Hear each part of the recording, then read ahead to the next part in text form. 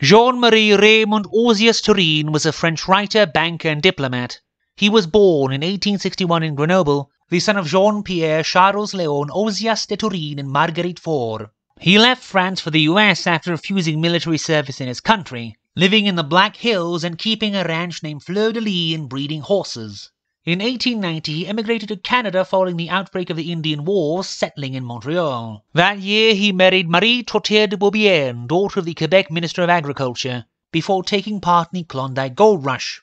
He was the vice president of the Bank of Savings in Seattle, Washington, and president of the Yukon Investment Company. He died in Montreal in 1940. He wrote adventure stories such as Le Roi de Klondike, as well as the tract République Royale, a product of his lifelong monarchism. Today we will review his 1904, The Last of the Mammoths, appearing in English in 1907. The book concerns Raoul Lefort, a French painter who has met, painted and fallen in love with Eva, daughter of Senator John N. Corliss, also known as the Steel King due to the railway being how he makes his millions. He blurts out a marriage proposal to the senator out of frustration with his concern for profit, and the senator considers his proposition, which, given he is a French artist who is not that affluent, is surprisingly nice of him. Then Eva shows up and denotes she also would like Raoul's suit to be accepted. The senator agrees on one condition. Raoul must bring him a mammoth. You see, Corliss had donated a natural history museum to his native city, but the one thing missing that all his millions could never buy is a mammoth. So Raoul is to set off for the pole, and if he finds a mammoth carcass, he will get to marry Corliss's daughter.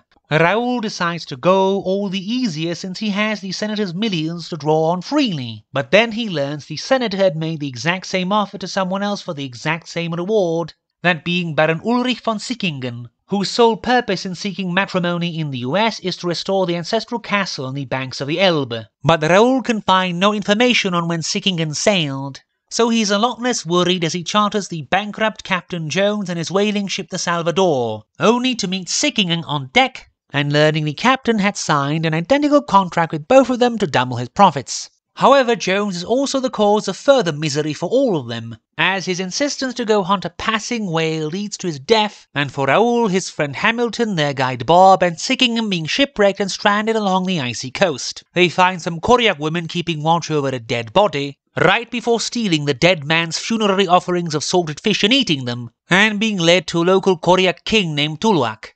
Hamilton had saved only one thing from the shipwreck, a distillery, and he uses his firewater to get all the Koryaks on his side to help Raoul find his mammoth. And they do, being nearly crushed to death by a living mammoth emerging from a deep cavern. While Sickingen slinks away, Raoul and Hamilton plan to kill the beast, before they eventually get it to impale its own brain on a tree. But as they are to bring it back home, Sickingen steals their mammoth and escapes on board the Salvador, leaving them behind. But just as he is to be presented as Ava's future husband at a grand ball Corliss is giving, Bob bursts in and says Sickingen stole the mammoth and accidentaled himself into marrying a native Inuit woman. So the Baron slinks off, while the senator gets Raoul freed from prison, where Raoul and Hamilton wound up as vagabonds, so he can be presented as Ava's husband. The writing has a lot of macabre moments. The utter abandonment of the shipwrecked crew in the frozen waste, the finding of the dead Inuit hunter's corpse watched over by an old woman, her death at the sight of the mammoth. But then the quality of the writing dips and is overall uneven.